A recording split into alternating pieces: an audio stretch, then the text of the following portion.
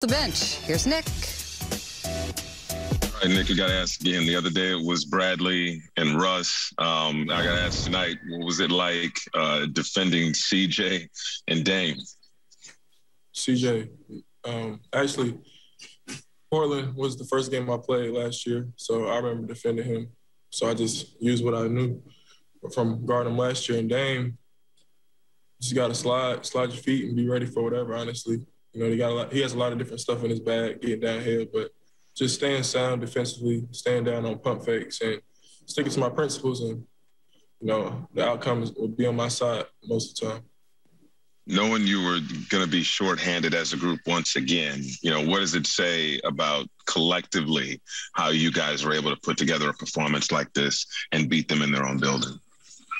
Yeah, this is a huge, huge win. Like I said, we were shorthanded, and we knew we had to come out and, as a team, just be together. And defensively, that's where it all started for us. We're going to score points. They knocked down a lot of shots, and Kenner was a dog on the rebounds today. But, you know, we got the job done. We got the win at the end of the day, and it's a huge win. Greg Logan, Newsday. Nick, from the end of the third quarter into the fourth quarter, you guys had a 21-9 run to take control. You had 10 points of that.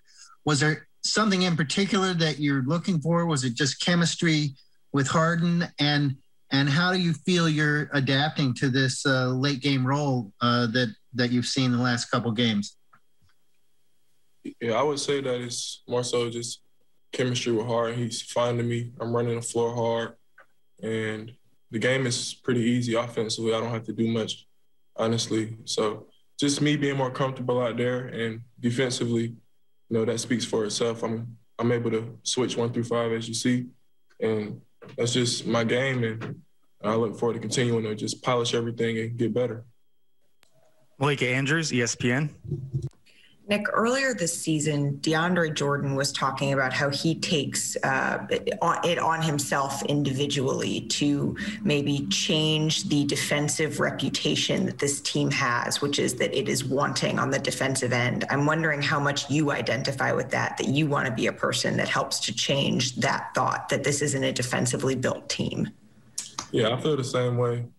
You know, a lot of teams and people will say that that's a weak spot of our team, but you know, when I come in, I just try to be the quarterback of the defense, be as vocal as I can be, switch, guard everybody 1 through 5, and we scramble, we're moving around, and I think that it creates a lot of problems for the opposing teams night in and night out.